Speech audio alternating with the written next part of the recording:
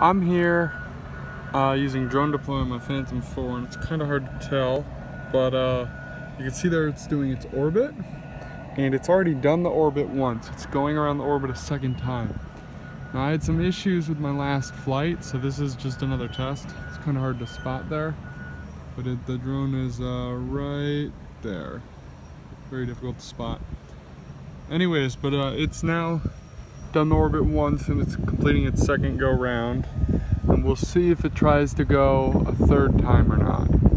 But I do not have a lot of confidence in drone deploy right now. It's doing some very, very strange things.